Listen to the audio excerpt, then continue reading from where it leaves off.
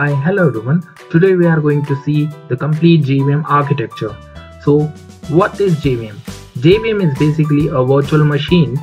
Virtual machine is a software simulation of a machine which can perform operations just like a physical machine. For example, a calculator in real world and a calculator in PC or mobile. Both are doing the same work, but one of them exists physically and the another one exists virtually. In another example, we have driving in real and driving in game, in which, as you can see, both of them are doing the same work, but one exists physically and another exists virtually. Virtual machine is of two types, hardware based and software based. Hardware based virtual machine provides several logical systems on the same computer with strong isolation from each other. For example, JVM, that is kernel based virtual machine for Linux systems, VMware, Zen, and cloud computing. And the main advantage of hardware-based virtual machine is effective utilization of hardware resources.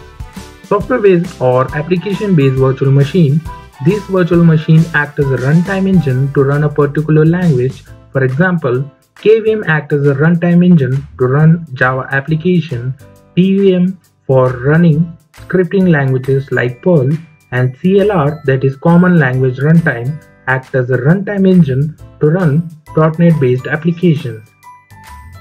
So JVM is a virtual machine which acts as a runtime engine to run Java applications. JVM is present in JRE, which is a part of JDK. JRE is having some tools like Java C, which helps to compile the particular .java file to .class file. So here we have a .java file which gets compiled to become a .class file. Now we have .class file which will went through different phases, that is class loader subsystem, after that memory areas, various memory areas, and then to the execution engine finally. So here we have complete JVM flow of execution having different phases. So let's get started with class loader subsystem. Class loader subsystem is mainly responsible for three activities. Number 1, loading, number 2, linking, and number 3, initialization. So loading means reading the .class file and storing the binary data in the method area.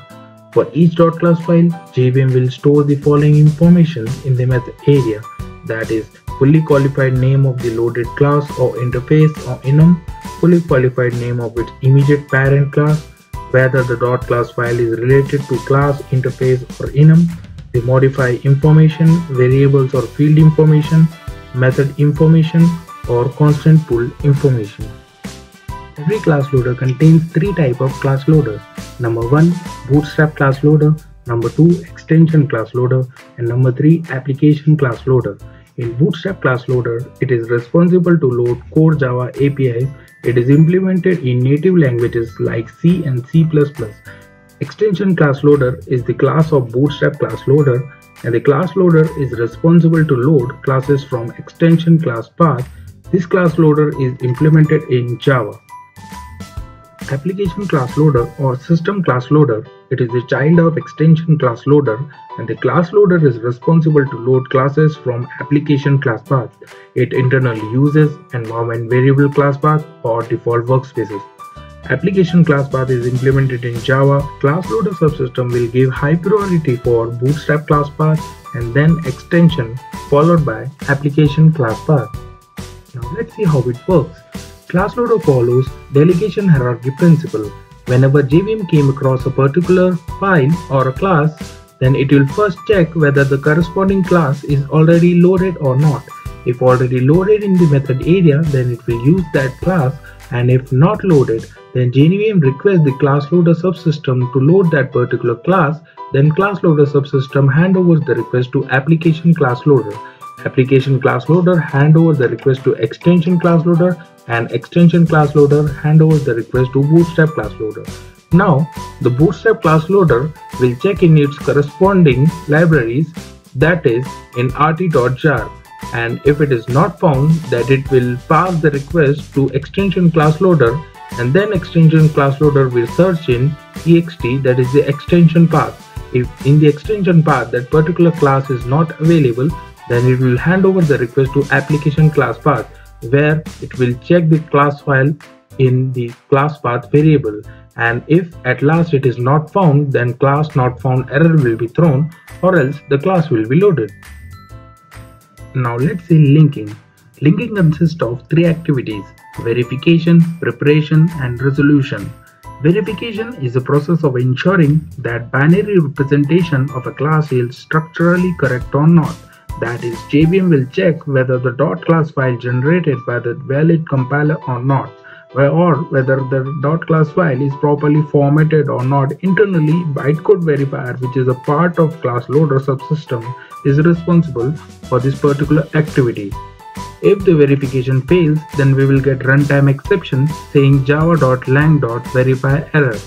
Preparation phase. It is the phase JVM will allocate memory for the class level static variables, assign default values but not the original values, like for int 0, for double 0.0, and for boolean it is false.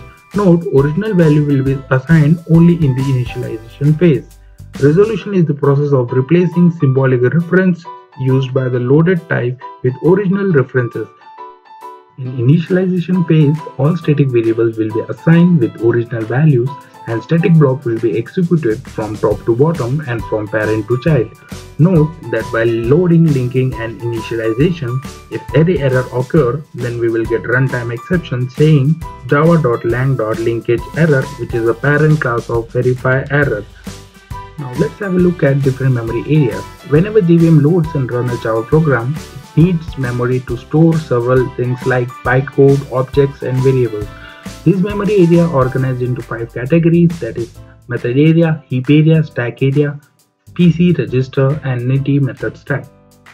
In method area, class level binary data including the static variables will be saved. In every JVM, one class area will be there at the time of JVM startup, and it can't be accessed by multiple threads simultaneously, that is, it is not thread safe. Method area is also not a continuous memory. Heap area. For each JVM, one heap area is available. Heap area will be created at the time of JVM startup.